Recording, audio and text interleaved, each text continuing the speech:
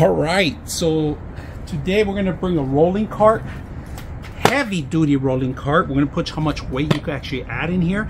I use this for my tools. When I travel, I like to take this with me. It has rolling wheels. Out of the box, it was very simple to take out.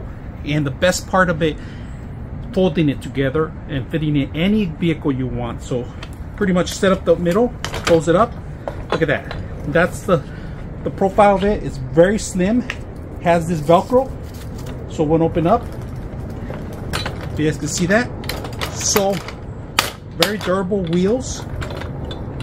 They have brakes.